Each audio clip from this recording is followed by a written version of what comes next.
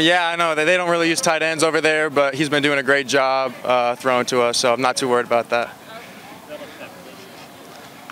I mean, just repetition, during spring ball, obviously fall camp, just repetition over and over, and we're, building that connection.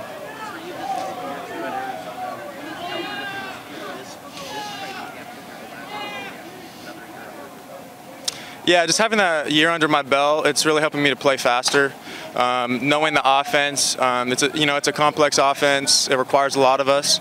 So already having that game experience and playing in that last year really helps transition into this year. Do you feel just as good about a game in which you catch half a dozen balls, or a game in which maybe you catch none, but the offense performs really well and you guys win? I mean, as long as we're winning, I don't care. I'm not a big stats guy. I'm just going to do whatever I can to help the team, whether it's in the run game, pass game, just anything I can do to help the team win. How would you assess your personal performance last year? Last year, I think it was a really good year for a freshman. Obviously, I made some plays, but there's a lot of things I can work for and work harder at, so I'm just going to continue to improve day by day. How would you assess your blocking? I thought the blocking was good, pretty assignment sound, but there's always things you can work on, so I'm just going to continue to work on that. Did you have like a menu of items that you kind of wanted to work on this offseason? Some areas that you specifically wanted to? Not particularly, more just all around. Yep.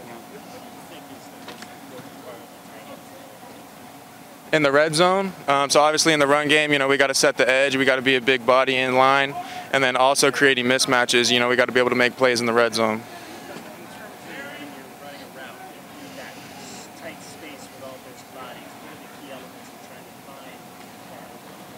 It happens fast, so you got to, get your head around, but you also got to use your body to your advantage. You're a lot bigger than most of the guys that are guarding you, so I think that's the biggest thing in the red zone. Demonstrative energy today. Best way to put it. What's the sense of urgency you guys have this point in practice? We're just trying to get better. We can't. There's no time to waste, right? The game's coming up, so every rep, every practice, it's just got to be full speed, full go.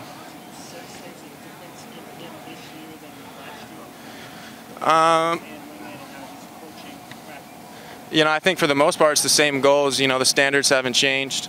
We still have high expectations, so I don't think a lot has changed in terms of that. Still very high standards.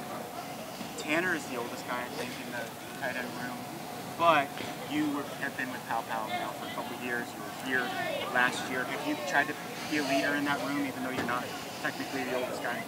Right, yeah, age-wise, I'm still fairly young, but I think having that experience with Pow Pow, a lot of the guys are coming up to me, asking questions, things like that, so definitely just kind of taking them under my wing and helping them out in that sort of sense.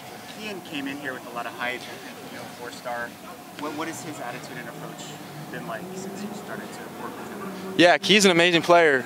He's a grinder, he works hard, he just puts his head down and works. He's not a big hype guy. He's a grinder, so we love to have him. How do you feel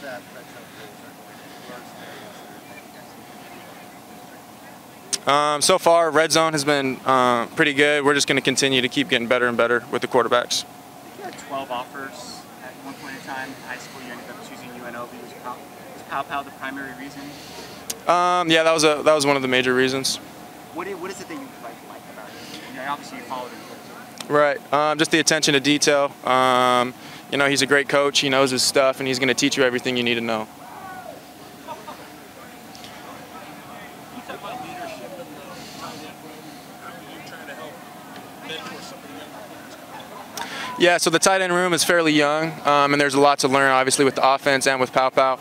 So I'm just trying to answer as many questions as possible, make sure they know their assignments. They have a lot of questions, and I'm just trying to be that guy that can help them out, and so they feel confident going into practices and games. Did you set any personal goals for yourself this year, and what might be some of those things? I'm just trying to help the team win as much as I can. So in the run game, I got to make my blocks, dominate in the trenches, and then when the ball comes my way, I got to catch it.